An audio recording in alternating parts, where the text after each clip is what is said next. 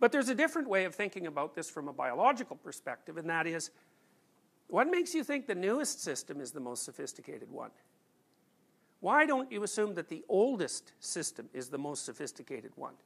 Because it's been around for, well, for example, the mechanism in your neurological, the mechanism that underlies your conception of your relationship to the dominance hierarchy, for example, is at least 300 million years old.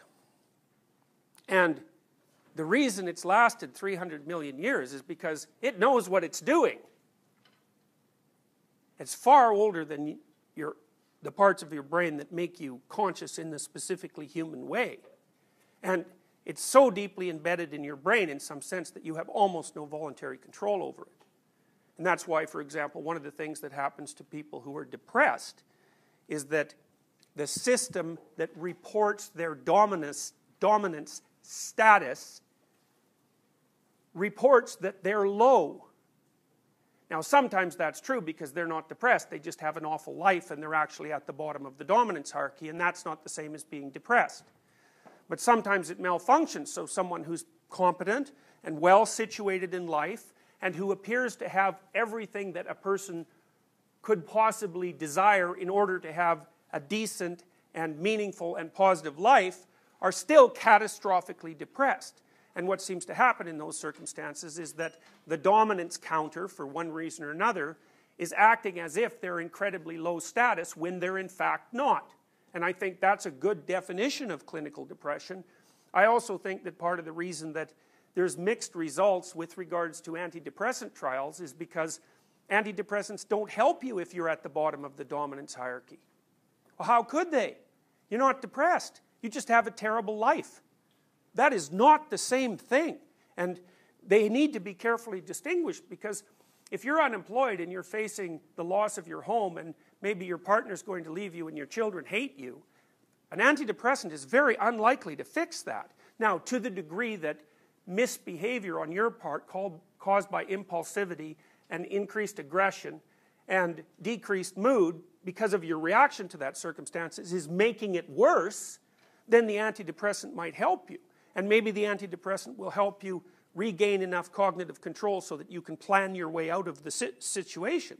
But as a medication in and of itself, there's no possible way it can lift you out of those often catastrophically complex and disintegrating circumstances. Whereas if your life is fine but you feel terrible, well, it's much more likely that an antidepressant can help with that, because in some sense what it's going to do is to readjust your dominance, the reporting of your dominance counter, so to speak, to the level that's appropriate for your level of competence, which is really what you want. You know, people say you should have high self-esteem. I would say idiots say that you should have high self-esteem.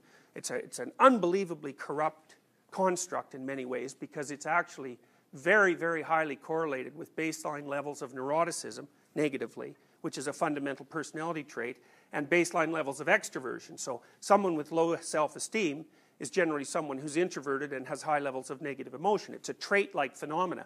It isn't clear at all that calling that low self-esteem has any utility whatsoever. But then you also might ask yourself, well, how much self-esteem should you have? Well, and that's a very complex question, because you can clearly have way too much. That's what would make you a narcissist. So I would say your self-esteem should be roughly equivalent to the esteem in which you're held by members of your society, you know, your family and your society, because they're judging you, at least in part, on your competence. And you shouldn't think that you're more competent than you are, and you shouldn't think that you're less competent than you are. You should think that you're as competent as you are. And sometimes that means you're not competent at all because you don't know what you're doing, and sometimes it means that you're quite competent. Now, I think it's complicated by the fact that you should also regard yourself not only as who you are, but as who you could be. You know, and so if you're of lowly dominant status, which, for example, in some sense you guys are because you're young and, you know, you're starting your lives, the fact that there's a lot of potential that you still are able to manifest should tilt the self-assessment balance in your favor to a fair degree.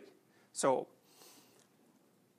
anyways, Jung was very interested in the depths of the psyche. And for him, the unconscious wasn't a repository of repressed experiences. And it wasn't a repository of underdeveloped and irritated biological systems. It was instead the underlying structure of consciousness itself. So Jung believed that human experience, as it's consciously manifested, was structured by underlying patterns of behavior that were specific and unique to humankind, although shared to some degree with other animals. And then on top of that, a realm of imagistic and symbolic representation that in part was a consequence of representation of those underlying behaviors. So here's a way of thinking about it. We act in a human way, whatever that means. And we've been acting in a human way for as long as there's been human beings, and we've been acting in a mammalian way for as long as there's been mammals. Now, human beings are quite peculiar creatures because not only do we act, we also watch ourselves act, and we represent those actions. And Jung believed that as a consequence of us manifesting a specific set of typically human behaviors over hundreds of thousands or perhaps millions of years, we also evolved a cognitive apparatus that was capable of representing those patterns of behavior. And that cognitive apparatus expressed the representations of those fundamental patterns of behavior in imagistic and symbolic form. And the basic imagistic and symbolic form is something like drama.